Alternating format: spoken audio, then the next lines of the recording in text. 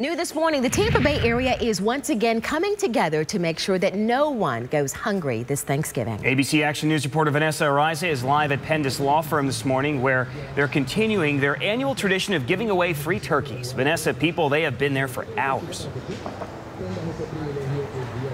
Oh yeah, James, it is 6 o'clock this morning, but one person, he said he actually got here at 2 o'clock this morning. He is the first in line, and this line continues to grow. We got here just before 4 o'clock this morning, and I can tell you at least a dozen more people lined up, and these barriers are actually being set up right now to kind of give it a little bit more organization, because in years past, there have been a lot of people coming here. Now, the law firm gave away turkeys from their Orlando and Tampa offices initially, but in their 11th year, they have expanded it to their Fort Lauderdale, Jacksonville, and Miami offices. And this isn't the only business offering free turkeys. The Jewish Family Services and Clearwater law firm Casey Leisure and Neal, they are actually going to hand out free turkeys today as well as tomorrow. You can find their times and those locations on our website, ABC Action News. And setup is already underway here at the Pendus Law Firm on Martin Luther King Boulevard. Now, the turkey handing out starts at 8:30 this morning.